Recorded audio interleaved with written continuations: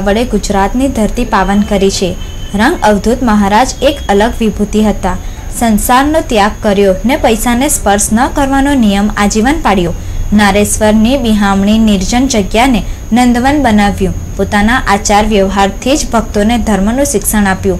કઠોર સાધના દ્વારા પ્રાપ્ત જ્ઞાન પોતાના સાહિત્ય દ્વારા લોકભોગ્ય બનાવ્યું। ચરણે આવેલ દીન દુખિયાને દુઃખ દર્દ મિટાવ્યા।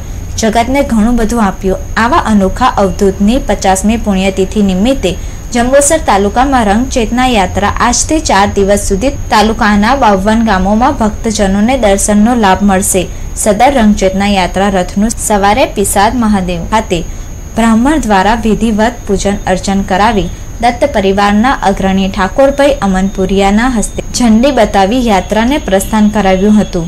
રંગ ચેતના યાત્રામાં જંબુસર દત્ત ભક્તો પરિવાર સહિત મોટી સંખ્યામાં જોડાયા હતા।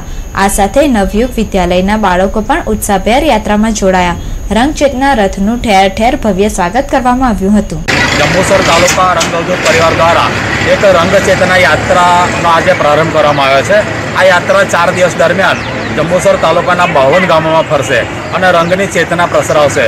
रंग अवधूत बापजीए आखुं जीवन तपस्या करी अने एमने तपस्याना निचोड़ रूप जे अंदरथी नवनीत निकळ्यो ते भक्तोने आप्यो अने एमणे